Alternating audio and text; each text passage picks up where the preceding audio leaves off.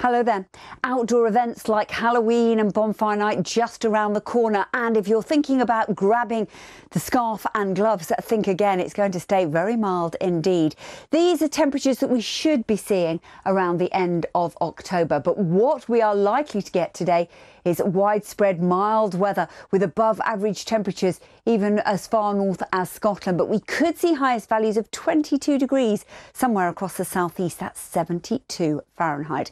And why? Well, because of the wind direction coming all the way up from the south. It's dragging in this warmer air all the way from Africa. And it's not just the UK. Large area of high pressure keeping things very dry, very settled and very mild across Central Europe. We unfortunately won't see the drier weather because all the time these areas of low pressure will bring outbreaks of rain and strong winds from time to time. Good morning. After a bright start in the north, some heavy rain, some of which is thundery in the south, is going to push northwards, but it will brighten up behind that. Once again, it's going to be blustery, but it's going to stay mild. Carol, come on, show us the weather. Cheer us up. Try and retrieve this. I don't know if I'll do that, Charlie, but good morning, everybody. This morning we have got some heavy rain moving across parts of England and also Wales, and we've had the odd rumble of thunder in this already as well.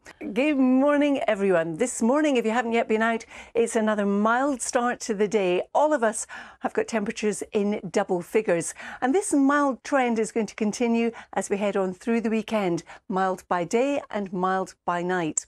Good morning. After a bright start in the north, heavy rain across parts of England and Wales will push northwards through the course of the day. Behind it, it will brighten up with just a few showers.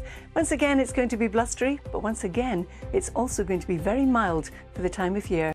We've got it all happening this morning. I have to say, Rachel, this morning what we've got is a mild start to the day to start with. We've also got some rain around. Some of that's heavy, some of it's thundery.